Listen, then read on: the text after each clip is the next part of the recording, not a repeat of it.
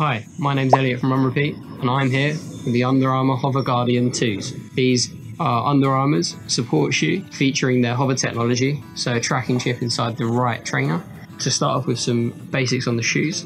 So these weigh in at about 352 grams each, and that's for a size 9.5 that I've got here. In terms of offset, they've got an 8mm offset. As they're a support shoe, there's a lot of support in here. These are made for people who are kind of strong overpronators, who want that real support. And starting out for a review, I've worn these trainers for just over 50 miles so far. Done a bit of walking as well as running in these, 50 miles of running and a bit of walking. I'd say they're a comfortable shoe, very plush in terms of the cushioning. There is a lot of support, so I've spent quite a bit of time myself working to move towards a more neutral shoe. So these were a bit of a shock to the system, I'd say. So at the moment I mainly use Nike Pegasus 35s and a pair of Meta Runs, which are Asics, whereas these came in a really kind of strong support level. So I definitely keep that in mind. So if you're thinking about getting a new support shoe or taking on one, make sure that you're used to this and you also build up so you don't jump straight into using these on a slightly longer run. But I mean, overall, as I say, comfortable shoe, very plush interior, quite firm. Overall, a decent support shoe, and especially when you throw in the hover technology. So, hover technology. Hover technology is amazing. Although I'm not someone that would, forget my watch or need my shoes to track, it's incredible to be able to look at data and see exactly how your foot has struck, exactly the angle at which it struck, for how long you had contact with the ground, and all of those kind of extended metrics, including cadence. All of that information, to be able to look at that and work out what your stride is like and what kind of changes you want to make, and then track those changes. Such an incredible feature. That alone would get me to buy a pair of these, and not necessarily the Guardians, but would get me to buy a pair of the Hovers at least, just to really learn about your stride and things that you can't necessarily pick up on without either filming yourself running or something else. Absolutely amazing, definitely worth it. The app itself is incredible. You can get all sorts of information and lifetime coaching. So while you're actually wearing the shoes, you can check your phone, not advisable on a trail. On the road, you can quickly check your phone and see exactly, in terms of cadence and everything else, where you're sitting at the moment, and then make live changes to that and watch as it changes, which, I mean, is something really good if you're trying to learn how to slightly change your stride or you want to tweak how you run.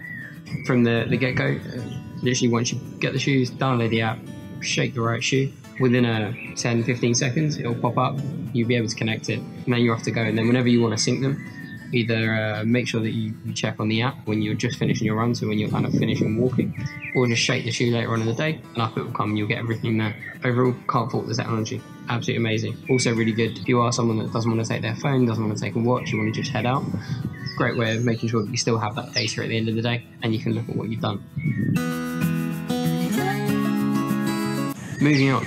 So now I'll talk to you a little bit about the look. So for me, I wouldn't say these are the best looking shoes. Fairly bright, fairly out there. Good that they've got some reflective panels, so up here at the front, as well as a bit around the backs as well. You start to get some reflectiveness, especially if you're running late at night or early in the morning. It's a great feature to have.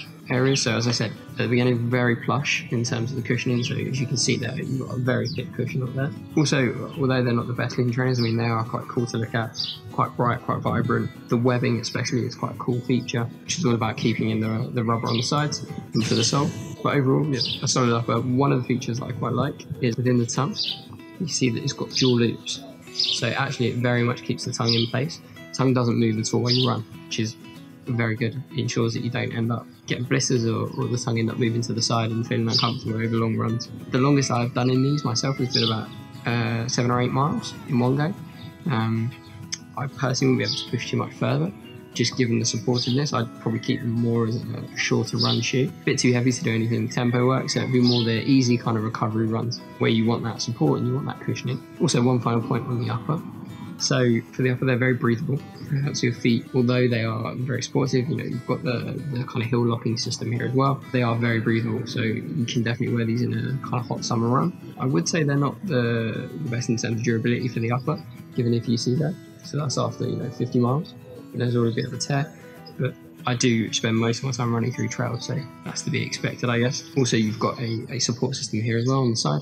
So there will give you a bit of support in terms of your arch and ensuring that roll doesn't happen.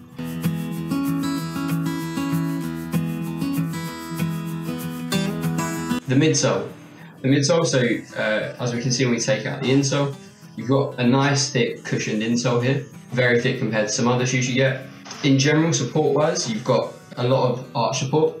You've also got your counter we mentioned at the beginning, so it ensures that your heel's locked. You then also got a kind of system here as well, which will ensure, so this works with the midsole to ensure that you don't overly pronate inwards, keeps your foot striking and moving forwards. Other than that, for the midsole, so they're a very firm shoe, so although soft and plush, they're not soft underfoot, so it is quite harsh underfoot if you're not used to that. You know, it's not like running on cows like some of the other shoes, but certainly a good experience as long as you're happy with that more firm level of support. Also, you won't tend to feel too connected to the ground due to the support, and also due to the support features you'll have a bit of extra weight, so they're around 352 grams for a 9.5 UK size men's. But overall, a good level of support, and as I say, as long as you're happy that you're not going to feel too connected to the ground. I wouldn't say that they have a huge bounce back or the zero gravity features that Under Armour mentioned. I don't necessarily experience, but I am used to running in lighter, softer shoes, so the Pegasus 35 for instance,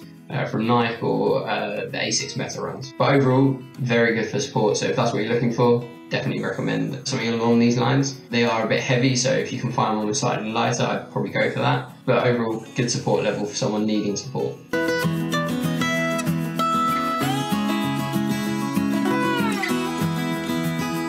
Then moving on to the outsole itself. So the only problem with these is that stones can get stuck in here. It doesn't happen that often, but when it does, it can be quite annoying.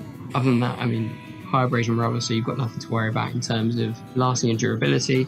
I've, as I say, worn these for over 50 miles, and you can't really see any wear and tear on these. Still looking great. Grip-wise, these are great. Definitely fine on trails, pavement, try them in the rain, sun or shine. They seem to be great, going around corners fast, and anything else you need to do. Definitely fine with these, and no concerns at all. So, as you can see here, hard bit of plastic along the bottom. You've got yourself a support system here, so that's a hard plastic system that will really ensure that your arch gets supported and that you don't overly roll inwards.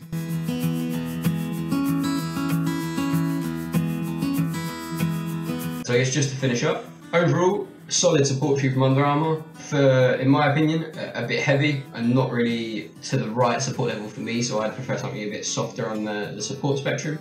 But if you do need that strong support, these are a solid choice, and the HOVR technology I would definitely recommend. So I would happily go and buy any other pair of the Under Armours with the HOVR technology, even if it was just to learn how I run, and then try and make some changes. So the coaching features in the app and everything else, super easy to sync up as well. So you just shake the shoe while you've got the app on, and the shoe will connect and it'll update the app and everything else. So really cool feature from that perspective. Otherwise, some good features, you know, things like the support systems that they've got here, with the heel counter, the plushness inside, the fact that it's breathable, the fact that it's quite reflective for your late night, early morning runs, all really solid features. For me, it's just the weight that lets it down slightly, also the lack of connectiveness to the ground, and the firm feel underfoot I found quite harsh compared to what I'm used to. So that's it for the Under Armour HOVR Guardian 2s. I'd go for a score for Run Repeat of around 78, factoring in kind of everything I've mentioned. Thank you. I'm Elliot from Run Repeat.